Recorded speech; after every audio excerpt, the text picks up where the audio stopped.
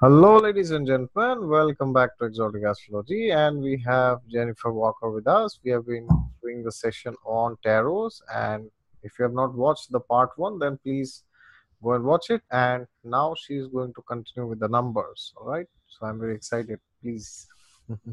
Okay, so we're going to briefly go over a couple of the numbers. So obviously in tarot, you have the numbers 1 through 10. All right.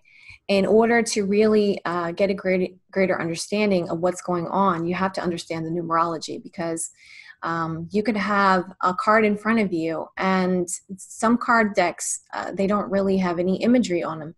All they have is the numbers. Or you could use playing cards to do a reading if you knew the numerology. If you knew the numerology and the meaning of that number, you can use playing cards to do it. So let's jump into this right now and talk about it. All right, so we have the wands. So as I discussed before, you have the cups, you have the wands, you have the swords, and you have the pentacles. What is a one? One is the seed. It's the beginning. Whenever you think about anything, always bring it back to the simplest terms when it comes to, learning anything or grasping anything. Because if you make it concrete and you make it real world, it'll help you remember what you're dealing with so that you don't feel like it's so abstract that you can't grasp onto it. So each one of these is an ace. Ace of cups, ace of wands, ace of swords, and the ace of pentacles, which is one. So let's go over what each one of these is just for the wands. Okay, so we have the ace of cups. So it is a potential for great love. If you get this in a love reading, it's great potential. It's great potential, compassion, love. It's almost like, if you look at this, it's like a hand coming down, like the God hand coming down, like offering you, here, take this cup. So it is in a relationship reading one of the best things you can get. This is like one of the best news. Okay, so then we have the ace of wands. Now this is to do with wands, or to do with passion, creativity, as we've spoken before, and with the elements.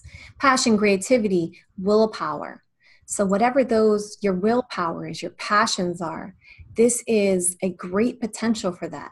So if you're going into something creative or you want to bring your will forward, this has a great potential to succeed because, you got the ace of wands. Then you have the ace of swords. Now, what did we say with the whole element of sword energy or air energy? They're about intelligence. It's about communication. It's about anything to do with speaking, intelligence, communication. It's quick moving. So let's say someone in your life stopped talking to you, all right?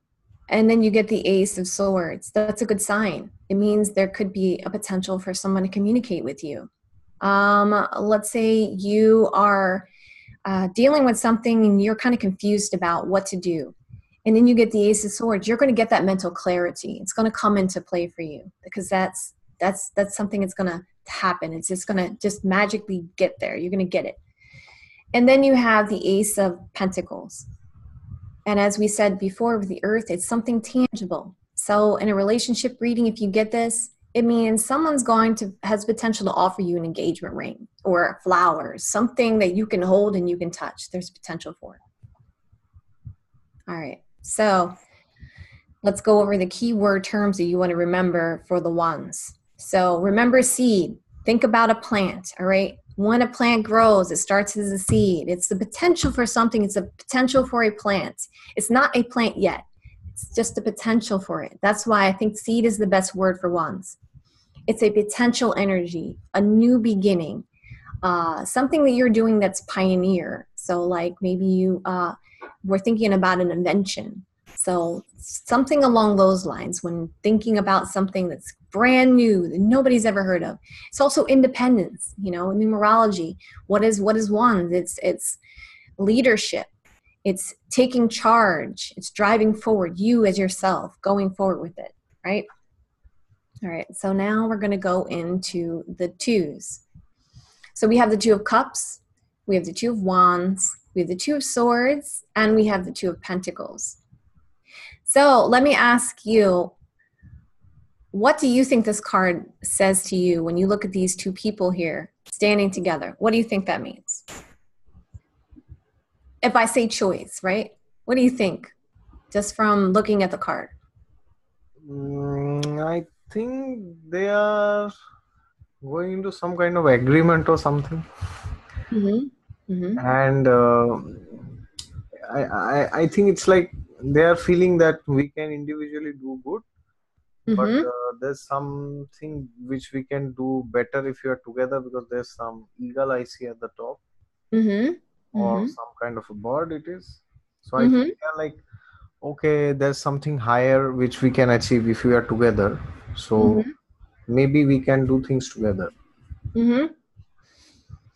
Well, the first thing I want you to take a note of is, all right, we have a female. So what do we know about water? Anything we know about water? So we have a balance of the water element. Then we have a male here.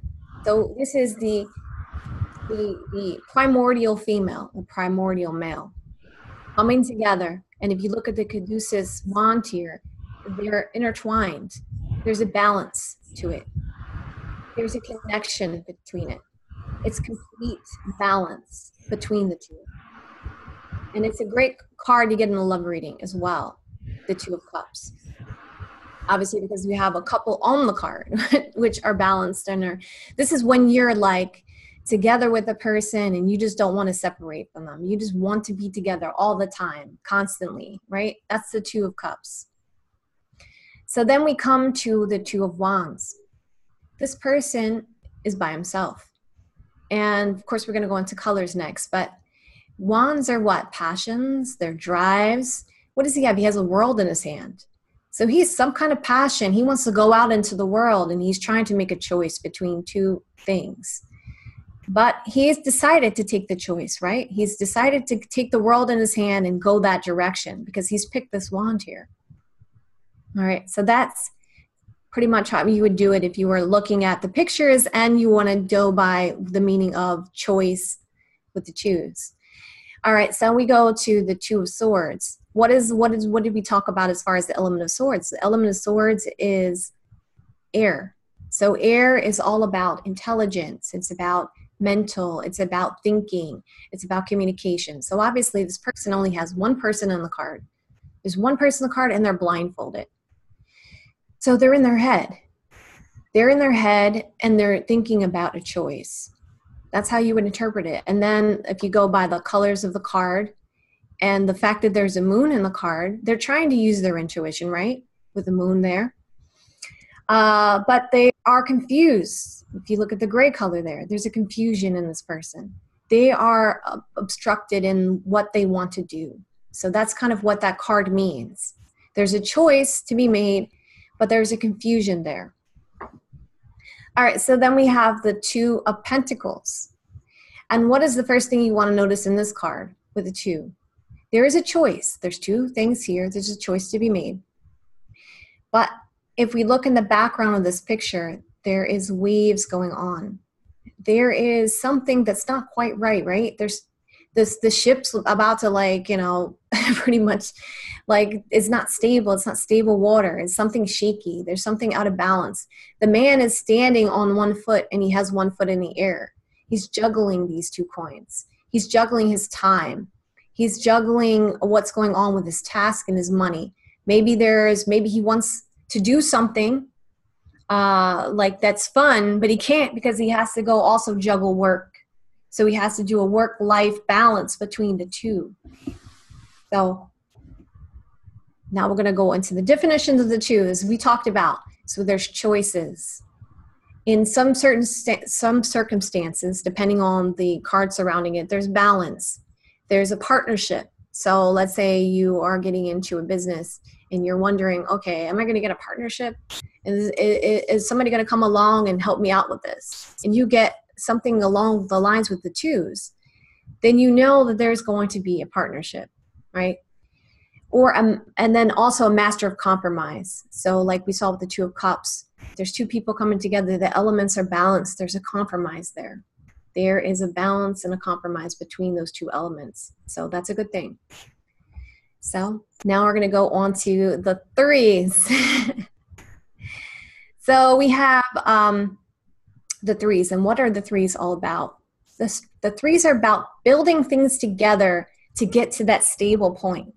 So you got to work together with people to do that. You got to be on a team. So the key term for this is build. And also the Three of Cups, I may note in a reading, a lot of times this will represent a celebration with people. This can represent friends, because we need friends to build things, right? We can't just do stuff on our own by ourselves. So in some certain circumstances, this is a friendship kind of thing coming together, as long as the card interprets it that way, though, because we see that there is a situation here where this person's by themselves. But the threes always mean building, teamwork, creativity. Okay, I want to be clear about that. Threes always mean building, creativity. All right. So we got the Three of Cups. This is friends coming together. Maybe they're drinking. Maybe they're hanging out. Maybe they're just celebrating something. And we have the Three of Wands, right? So what do you think about the Three of Wands? Let me ask you a question. What do you think about the Three of Wands? What do you see from this card? What do you think is going on? If this person is building something, what do you think is going on? What do you think he's doing? It means building, creating. Yeah, I see that he's building something, but I think that he's thinking there's a long way to go. I like that. Exactly. He's waiting for his Not ships. exactly frustrated, I would say, but he's like kind of, I would say he's like, he's working. At the same time, he's thinking there's a long way to go, and he's looking forward. So he's like thinking maybe that I have built this much, maybe I will build whatever is there ahead. Yes, actually, this card is actually known in a reading as waiting for someone's ships to come in. That makes sense to you.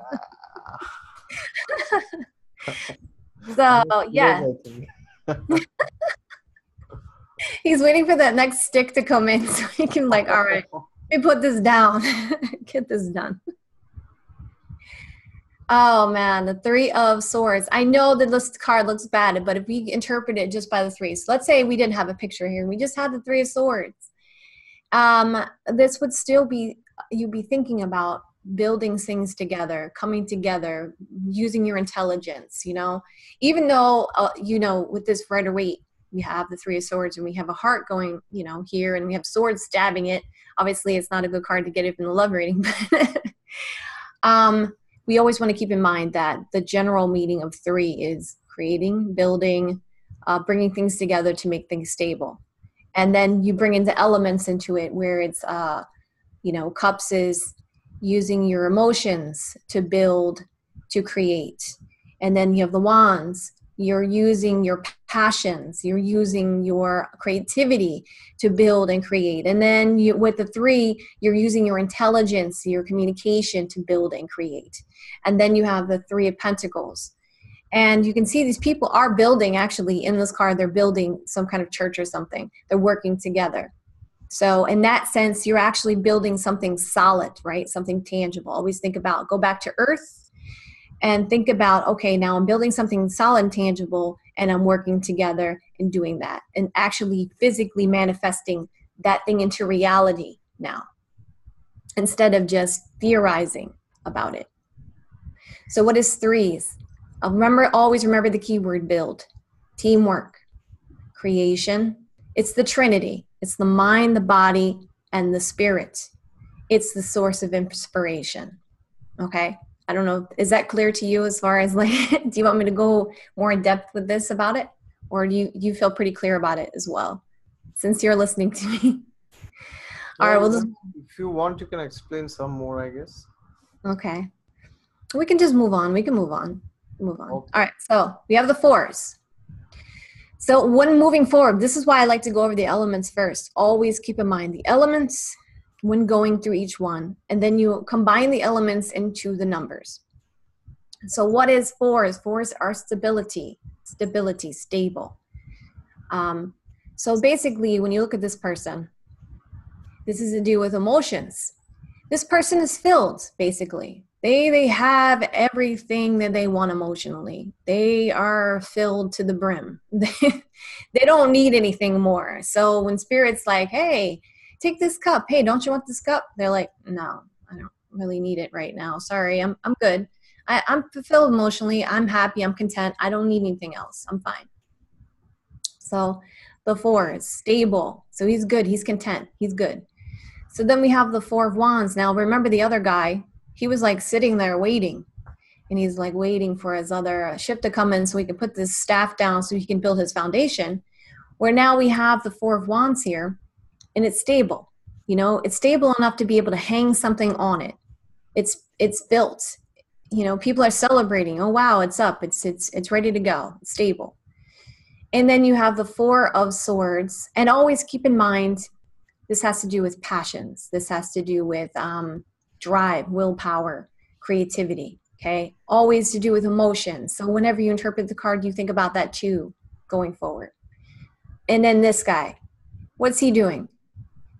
You got the Four of Swords.